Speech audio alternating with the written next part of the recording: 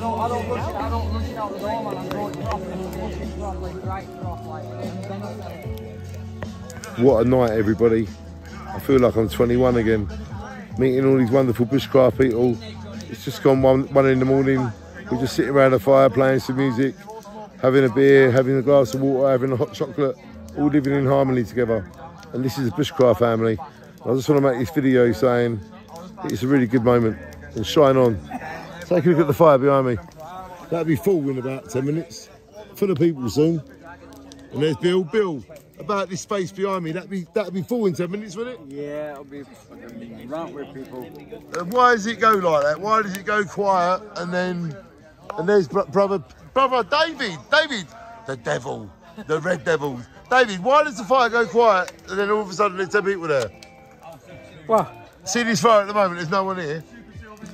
Why 10 minutes ago it's full and in 10 minutes it'll be full again?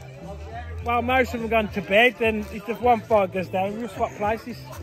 That is such Bushcraft community, isn't it? Yeah. David is not the red devil, he is the red angel. Shine on, David. Thank you for your hospitality and your love. Everyone needs to know David. And Bill, we love Bill. We need to know Bill. Bill is a red. We love Bill. Legend forever. That's how far. That's how we live. Look, everyone sitting around the fire over there. Got this fire here.